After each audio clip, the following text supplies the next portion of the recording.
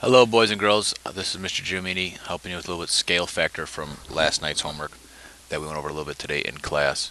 If I take a look, it says I need to dilate the figure by the given scale factor. The scale factor for this one is 5/10, which is same as 1/2. So I'm going to first list all the points that the current values are located at.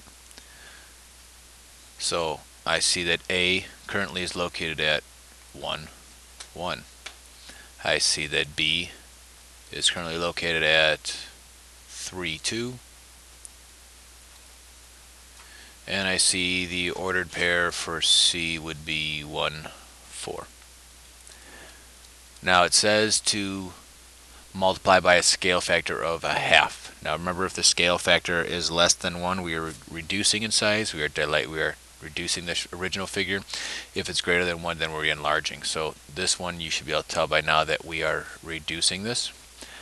All I'm going to do now is I'll write A prime down here. So now I'm going to try to solve for A prime first. Now A prime is equal to 1 times 1/2, as 5/10 same as half, for the x value, and 1 times 1/2 for the y value. 1 times 1/2 equals, anybody? Equals 1/2. So 0.5 or 0 and 5 tenths and 0 and 5 tenths. That's for A prime. So A prime equals 5/10 and 5/10 for both the x and the y value. If I go to B prime, B prime was originally 3, 2. So we take the 3, we multiply that by 1/2. And then we're going to take the y value, which was 2, and we'll multiply that by 1/2. We now get the new ordered pair.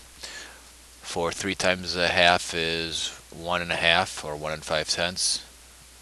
The new y would be 1, because 2 times 1/2 is 1. I now do my new C prime. C prime was originally 1, 4, so I go 1 times 1/2 for the x value, and I go 4 times 1/2 for the y value. 1 times 1/2 is 1/2, 5 tenths, and I know that 1/2 of 4 is 2. So if I want to write that a little nicer, I know that my new A prime is now, I could write it as 5/10, or I could write it as 1/2, 1/2. B prime is 1.5 x value, 1 for the y, and C prime, is 1/2 and 2. I can then go plot these points. So A is 1/2, 1/2. 1/2, 1/2. That would be actually right here. We'll call that A prime. B prime was 1.5, 1. So there's my B prime. And C prime was 1/2, 2.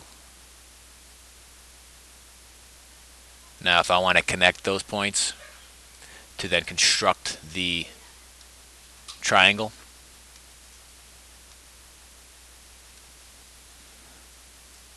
I'll connect A prime to B prime, B prime to C prime, and C prime back to A prime. And there I have constructed my new scale model, my dilated figure, that is a scale factor of 5/10. Hope this makes sense. Take care.